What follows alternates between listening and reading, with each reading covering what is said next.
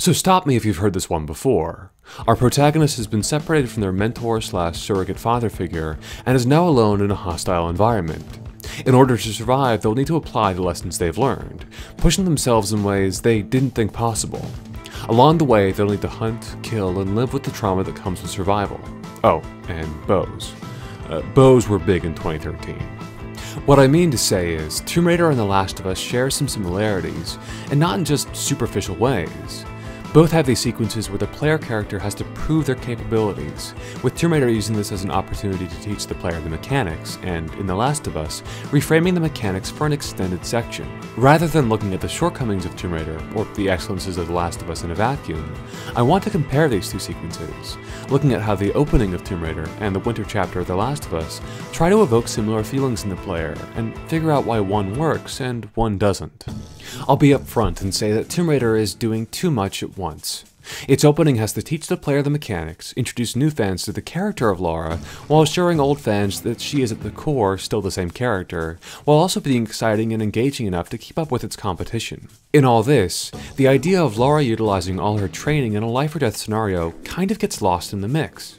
Take the first playable section of the game, where the player has to free themselves from a trap before landing on a piece of rebar.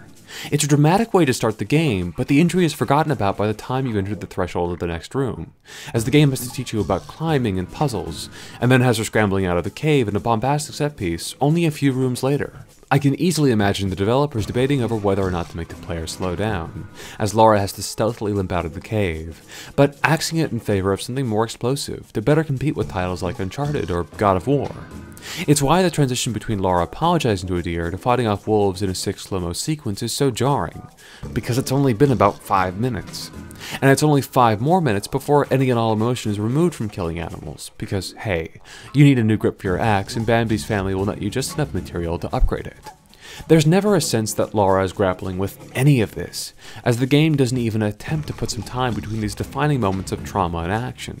Like, Lara has just staved off a would-be rapist attacker by wresting his gun from him before shooting him in the head and watching his life leave his twitching corpse. Congratulations! The game can now introduce human enemies. Lara now experienced enough that her first bit of combat involves going into another slow-mo breach and clear section, only seconds after she's fought off the first attacker. The game seems too eager to introduce you to its systems, which I suppose is a byproduct of making such a formative scene for the character, the tutorial for the game as well. It's one of the most distracting parts of Tomb Raider's intro, that in between these near-death experiences and defining moments for the character, you're still inundated with prompts telling you that you've gained experience, or allowing you to deviate from the story to hunt for trinkets. It feels like a stagehand coming out before the lights have lowered, something that's necessary to the overall experience, but making itself known at an inopportune time. There's nothing that quite removes the urgency or dramatic tension from a scene like knowing our main character spent time meandering about, collecting GPS caches and artifacts, in between almost being killed and being hunted by another group of cultists. In comparison, the winter chapter of The Last of Us is quiet. Hunting the deer at the beginning is your sole concern without any extraneous distractions like looking for collectibles or resources. Even the HUD is reduced, further allowing you to focus on the hunt.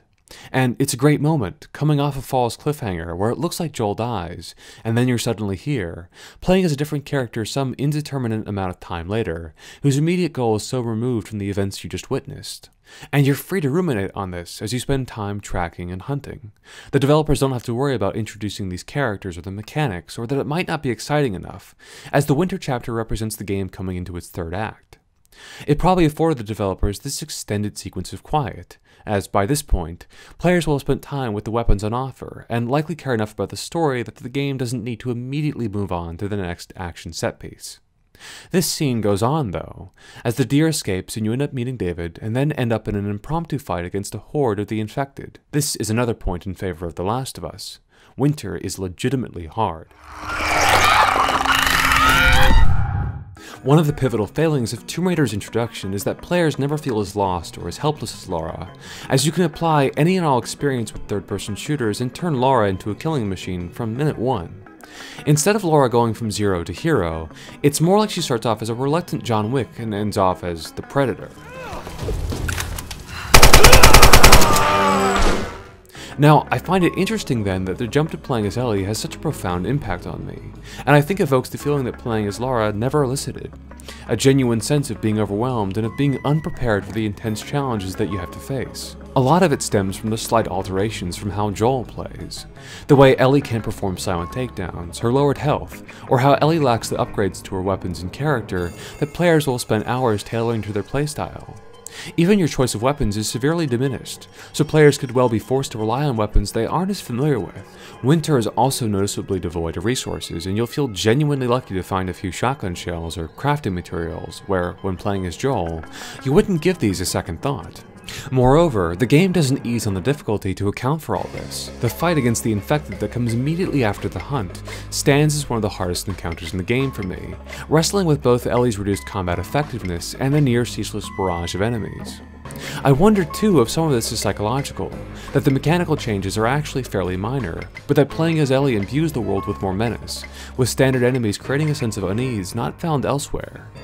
Where I can get through the bulk of The Last of Us without much issue, I always find myself on edge in this section, a little more anxious and less confident in my ability to tackle these challenges. Exactly the feeling that I think Tomb Raider fails to instill in the player. I hesitate to play armchair designer and recommend changes that would have fixed the introduction to Tomb Raider, as I realized it would just be reciting everything Winter does right, making mechanical alterations to reflect the character's inexperience, making areas legitimately challenging so as to make players more on edge, removing some of the supplementary collectibles for a time, and, most importantly, providing the context needed to understand who this character is at the outset, so we can see how dramatically they've changed by the end. For everything I've said, I don't mean to make Tomb Raider out to be a terrible game. Once the game gets into its rhythm of combat and exploration, it's a tremendous amount of fun, the kind of solid 7 on 10 that has you thinking, just one more tomb, before realizing that you've continued playing for the last 3 hours. But I think it could have been more, something where you didn't disregard the story to focus on the strength of its gameplay, but a complete experience. I think this lack of connection to the character, and the story at large, stems from this botched opening, which is stretched trying to be everything to everyone all at once. Perhaps the most annoying aspect of all this is how close Tomb Raider gets with its intro. While I vividly remembered having to kill the deer, I had forgotten many of the smaller sections that lead up to Lara reuniting with Roth, such as having to avoid members of the island's cult, or having platforming sections show the hostility of the terrain. These felt like exactly the kinds of moments the game needed more of, but instead of lingering on them and more fully exploring a section where the player might have to outmaneuver enemies, or an extended section of tense platforming, these ideas will get a moment in the spotlight before being cast aside, the game all too eager to introduce its next mechanic, its next set piece. I don't think that the entire game needed to be about struggling to survive, but certainly for this introduction. My takeaway from all this is twofold. My pithy game critic response is to say that Tomb Raider's introduction is a microcosm for the failings of the series as a whole. A game with great elements that lacks much of a singular focus, where one room will try to convey Lara's vulnerability, and the next will have her shrugging off explosions like she's Wile E. Coyote, much like the reboot series as a whole struggled to find a single identity. I think the more interesting lesson is from Winter, where I felt overmatched by the challenges facing me. I sometimes get the feeling that when critics talk about telling the story through the gameplay, that it might bring to mind a game jettisoning all the mechanics in favor of telling its story at the player. For me, Winter is an example of a game managing to focus on the story it's telling, and telling it through its mechanics, but while still offering a demanding test of the player's skill. Something that's, for lack of a better word, gamey, but also manages to be more. Thanks for watching.